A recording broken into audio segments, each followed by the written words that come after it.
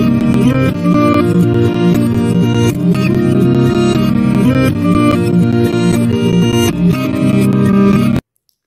friends, let us continue our discussion on optoelectronic devices.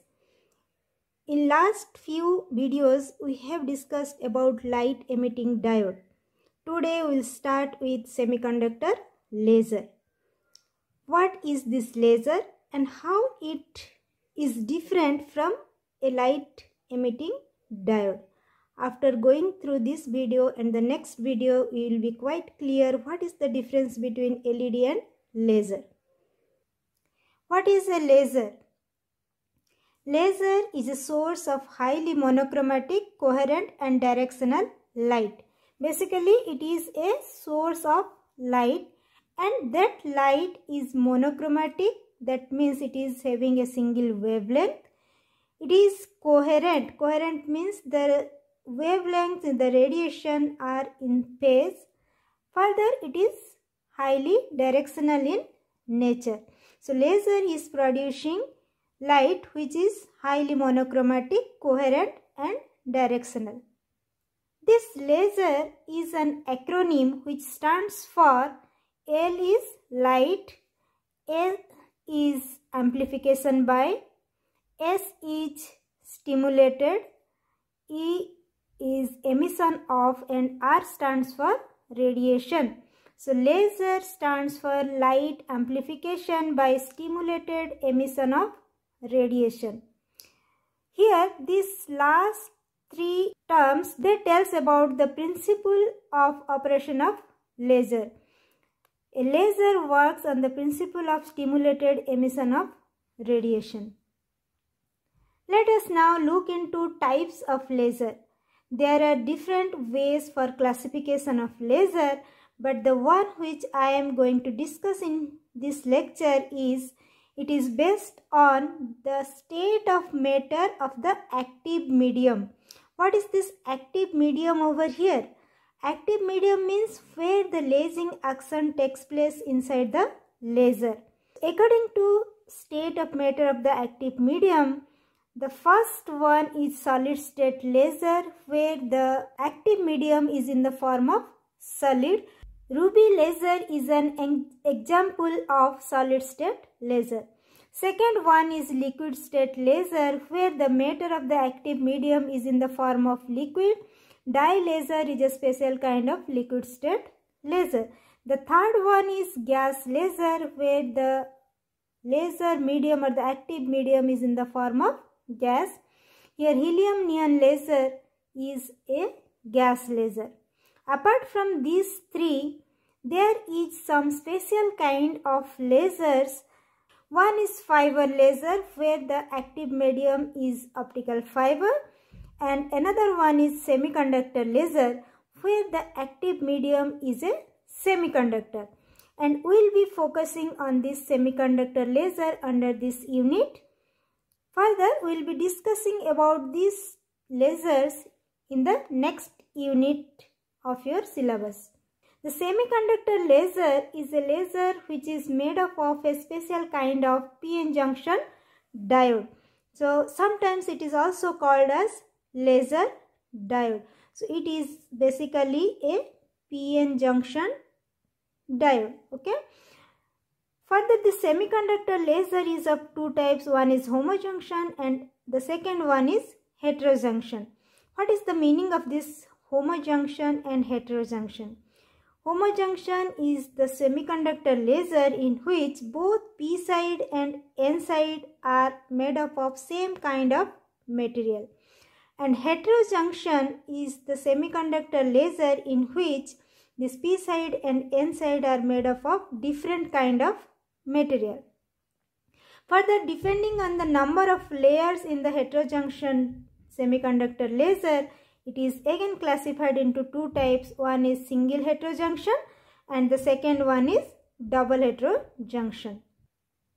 Let me tell you a brief about the invention of laser. The theory behind the laser working is given by Einstein in the year 1917, and that principle based on which the laser operates, that is nothing but stimulated emission of radiation. Once the theory was proposed by Einstein, many scientists they tried to develop different optoelectronic devices based on that principle. First they developed maser, and after that in the year 1960 the first working laser was built by T.H. Manman in California, and this laser what he developed, that is a ruby laser. After 2 years in the year 1962, Robert Neil Hall he demonstrated the first semiconductor laser. Let us now understand some of the terminologies which are very much important to understand the laser operation. First, we will look into electron transition. You all know that electron may transit from lower energy state to higher energy state or higher to lower energy state, and that is known as electron transition. And while it is transiting from one level to other, there is either absorption of energy or emission of energy. Based on that, the electron transition occurs either due to absorption of energy or due to emission of energy.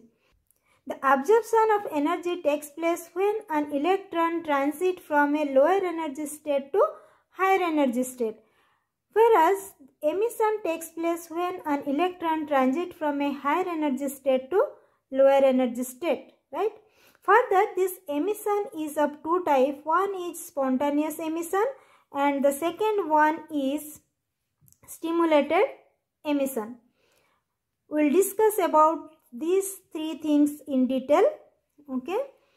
In the last 2 lectures, we have discussed about light emitting diode, which is an optoelectronic device. And now we are going to discuss about laser, which is again an optoelectronic device.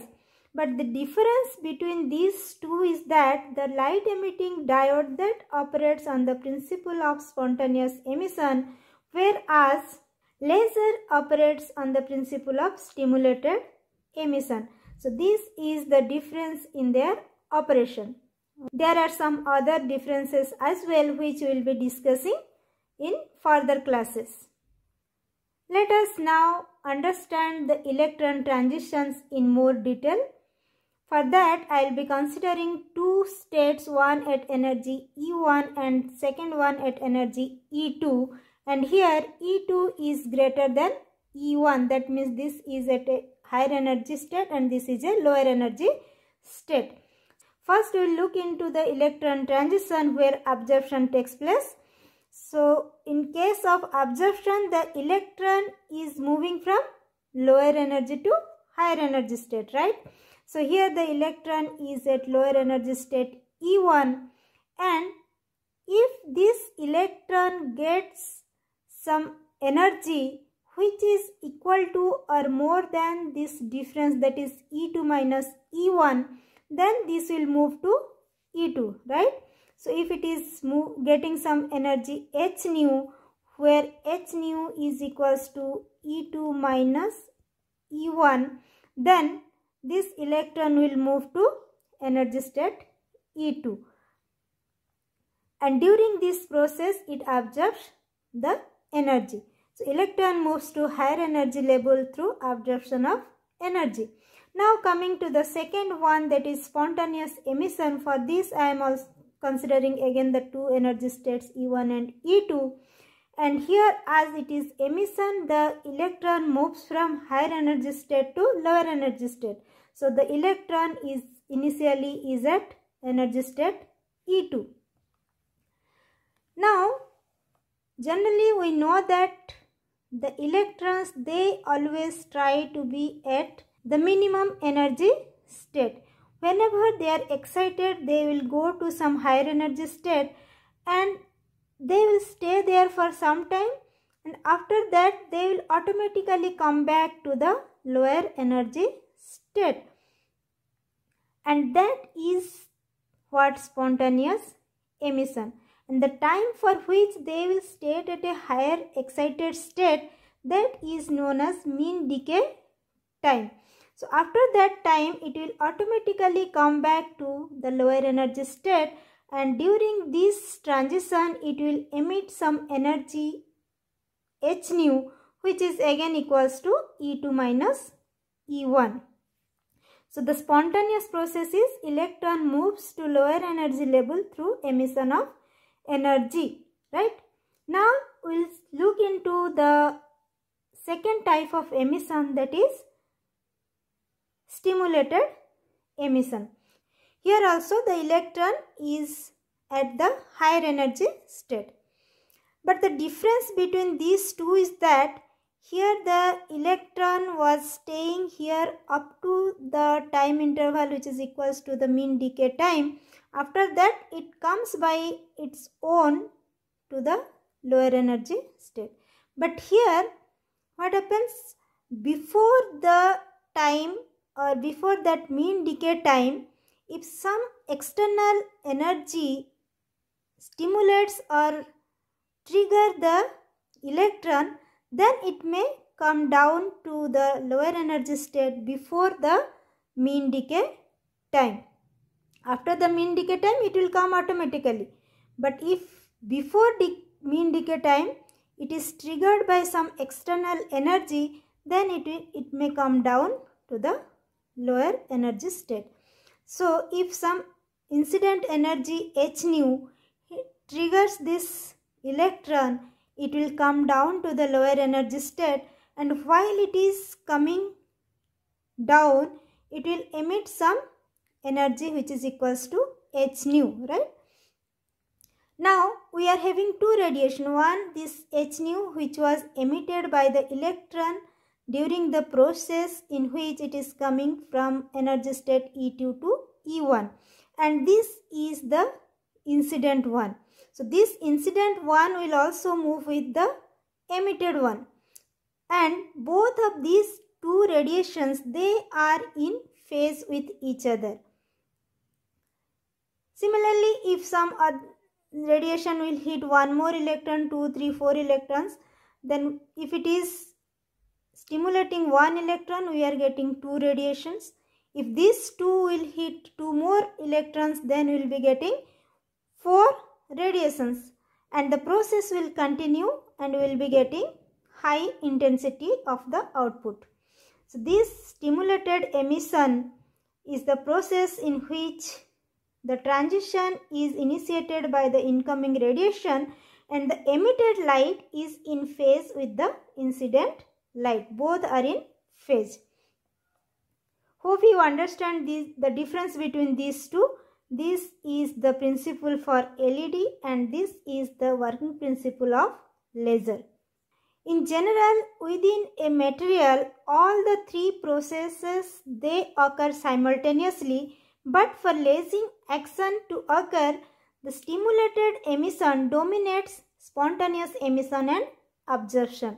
So this is the dominating process in case of a laser. Today we'll stop here. In the next class we'll be discussing about some of the important concepts which explains how the intensity of the light increases in case of a laser. Thank you all. If you like the content, please press the like button and share the link with your friends.